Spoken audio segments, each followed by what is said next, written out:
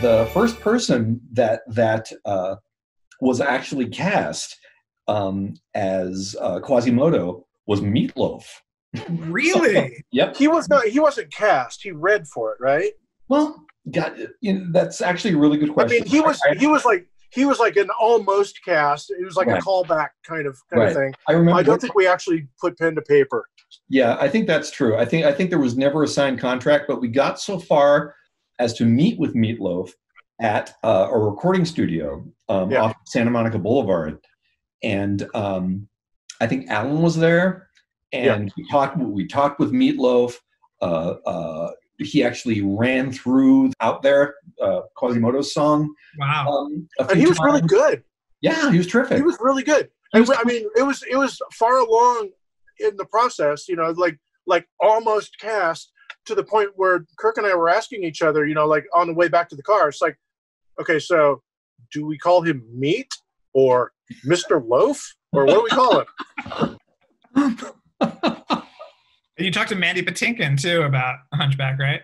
Oh, yes, God. In one of our casting sessions in New York, Mandy Patinkin came in and actually read for the part.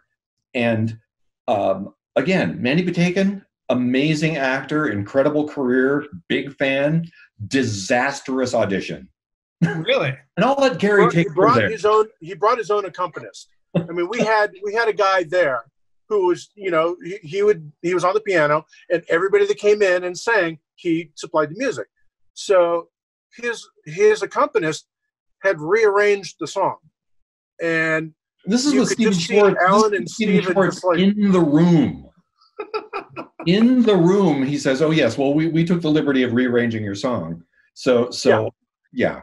And so they played it, and Kirk and I were like, and you could see Alan and Stephen just like turning red and levitating, and like the room behind him is getting dark, and it was just like, okay, this and when he finished with the song, and I can't remember who it was, but like almost immediately they said, Kirk and Gary, you guys want to step outside? And we're like, okay. And we went outside. All right. We went outside, and then there was an argument that went on inside. There was just. I'll back up just a little bit because this part's kind of funny.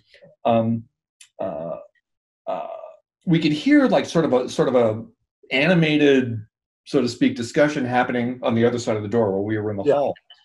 And then Mandy Patinkin came back out ostensibly to work with us on a little bit of the dialogue. He was going to read a dialogue scene because he hadn't yet for the move for right. So we were supposed to give him some feedback and talk a little about the character. So Mandy's he's very gracious with us, and he's talking to us and he's kind of nodding and he's sort of a little bit intense. Then like in mid sentence, like Gary and I were talking, and at one point Mandy just goes, "Guys, I'm really sorry. I can't do this." And he turns on his heel and he goes back into the room and shuts the door. And then the fireworks really started.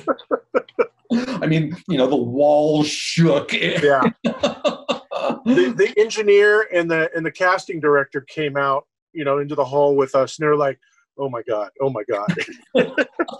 Mandy chewed out Stephen so bad that Stephen was so pissed, he got up and left. So Stephen gets in the elevator and he's gone. And he's gone. He's like putting on his coat and putting on his scarf, and he's out of here. And then Alan has to go. And Alan's like, I gotta go get him. So Alan puts on his coat and his scarf, and he's in the elevator, and he's out of here. So now we've lost Mandy, Alan, and we've lost Stephen. And we're sitting there in this kind of smoking crater of a rehearsal studio, going, "What the hell just happened?" Which we have since called the Patinkin incident. So yes. Many drawings were made about the subject after.